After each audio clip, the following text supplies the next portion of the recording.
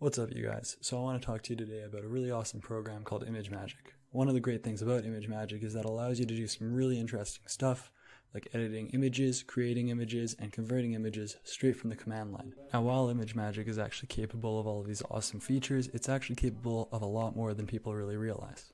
You see, ImageMagick actually has the capability to take screenshots, it has the capability to set your root window, so setting your background for your computer. It even has the ability to act as a graphical user interface. So say, for example, you could replace GIMP with it, you could replace Krita if you use that, you could replace a bunch of tools with it. Now, that being said, you probably wouldn't want to replace them because while ImageMagick is amazing, it still has its limitations, and in some cases you're better off using something like GIMP. And today we'll be showing off each of these different things, showing off their limitations as well as their advantages, and hopefully you guys will get interested enough to stick around, try out ImageMagick for yourself, and use some of these really great tools. Now, before we get into today's video, if you guys are interested in this sort of stuff and you want to learn more about other command line tools, you want to learn more about me, you want to learn more about interesting programming stuff, then make sure to subscribe, hit that bell icon so you guys will get notified of my next video, and like this video so that way I know you guys are interested in this sort of stuff and you want to see more of it. Anyways guys, let's go ahead and take a look at how you guys can go ahead and get interested in ImageMagick and use it from day to day. Now, just to give you guys a really quick example of a simple usage that you guys could do, let's just say I open an image. So we've got a few right here. Let's just go ahead and open this one. Then we'll get to look at the image. Now that's my background. And so something that you can do with it is you can actually use one of the many commands that you can use with ImageMagick. One of them is convert. So if I use convert, I give it the input image. So we're just going to give it this one. And then we're going to do channel RGB. And then we're going to do negate. And then basically what this actually does is this is just going to invert the image, and then we give it an output image. You see, now I've got the input image. I tell it that it wants to invert the RGB colors, and then I actually am changing it now to a PNG instead of a JPEG. Now when I hit enter, it will take a bit to convert it and do all that work. But once it's done, I can open the output, and there we go. There's our inverted image. Pretty neat, hey? Now, on top of being able to do some pretty interesting editing, that was just a little glimpse at some of the really cool things you can do. You can actually do things like take a screenshot. So for example, here I have just my terminal up here. I'm going to take a screenshot of part of my screen. Now, this is going to look a bit strange to you guys because the issue with it is that it doesn't really allow you to do screen capture when you're actually taking these images. So you're going to have to just take my word for it and give it a try for yourself when you install ImageMagick. But the way that you do it is you're going to do import, and then you're going to give it what you want to take. So we're going to do a screen PNG. And so when I hit enter, it's going to kind of lock up and you're going to see that I am frozen, but it allows me to select a region. And then once I've selected that region, I can actually open screen.png, and you'll see that we now have a little section of the screen. So pretty interesting, pretty easy way to take a quick screenshot. So that's one of the really many useful things. Now on top of that, you can actually do import screen, and you can actually give it stuff like what you want to do with it. So channel RGB negate. And so now we've taken a different screenshot. I know I locked up there for a sec, so you probably were a bit confused, but now it's got a inverted section of the screen. So you can do image editing while you're taking a screenshot, which can be super useful. Say, for example, you've got a black background and you wanted it to be in white so it would work in a PDF or something like that.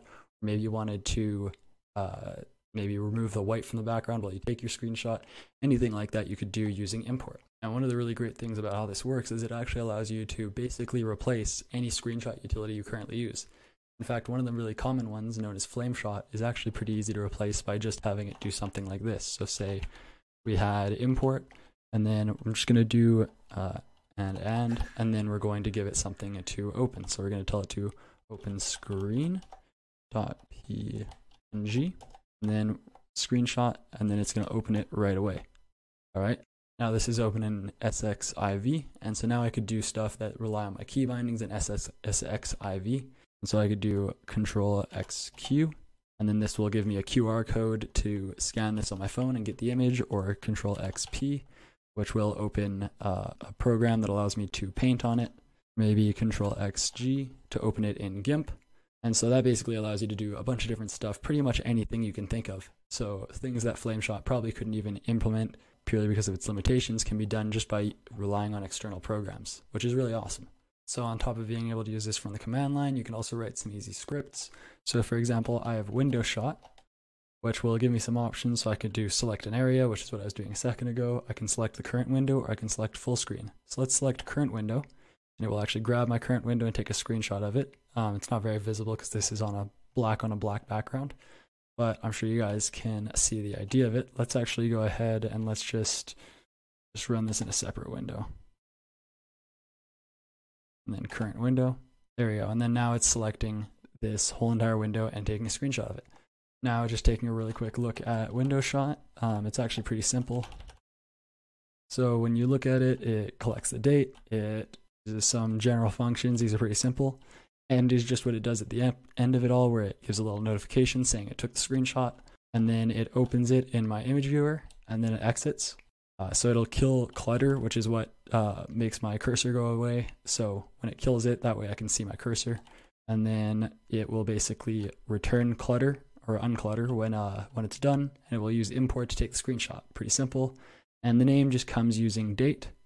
Now on top of that, it can do window shot, which is pretty simple. Import, and then you actually use -window to select the window. And then here I'm using xprop, which is another command, pretty simple, and it just gets the root window, and then it gets its information, which is basically just a bunch of properties about it. It finds the net active window, prints that out, and then that is what is captured. Then for the root window, it just does the same thing, but instead of having to find it, it will actually just select the root window of your screen. And then this is just the prompt sort of information, pretty simple, but pretty neat. So you can extend this in quite a few ways.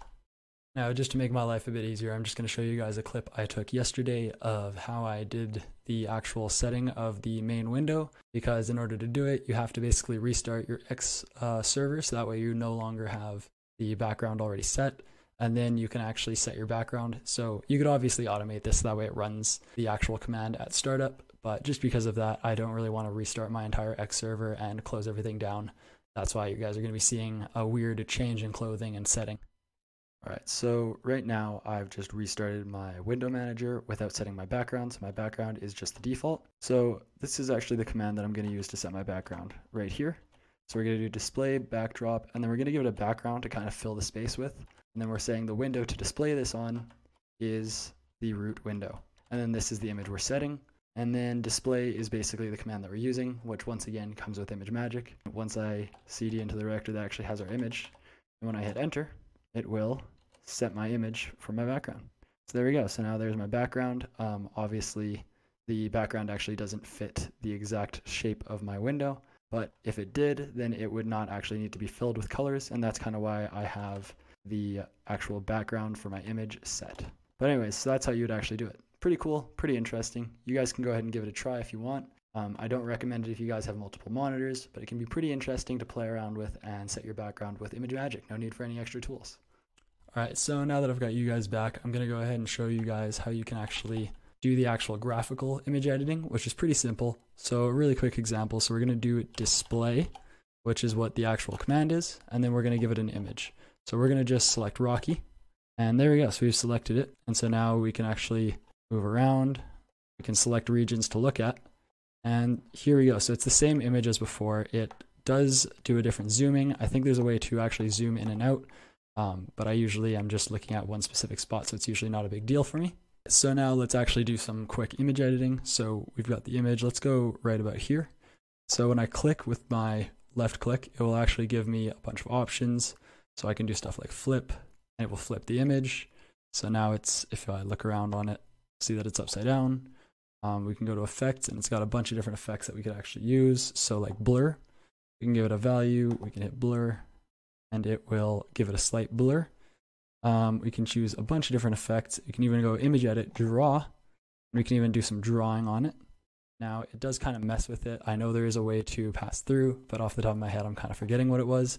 You can do a bunch of different image editing, and then you can just hit escape to go back to the previous one. Control S will actually save it.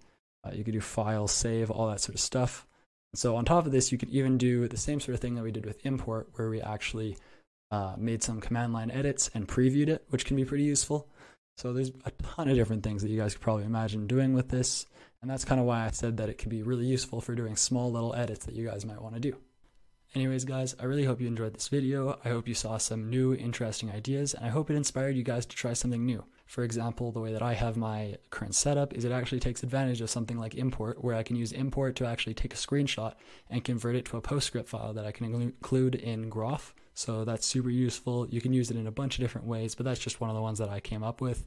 Screenshot utilities are super useful with it, and you can even set your background. So if you guys wanted to go extra minimal, only have ImageMagick installed and do that sort of thing, you can. It's not perfect, but I'm sure there's somebody out there that has come up with a much better solution than the way I did it. Now, finally, the image editor may not be perfect, but it can be really useful when you're in a bind, like I mentioned before. And I really hope you guys give it a try. It might just be exactly what you guys need if you've been looking to drop something like GIMP for quick little edits. Anyways, guys, I hope you give this a try, and I hope to see you guys in my next video. Hopefully you guys have subscribed, hit that bell icon so you guys get notified in my next videos. That way I can talk to you guys in the future about some other tools and some other useful uses that you guys have. Anyways, guys, see you next time.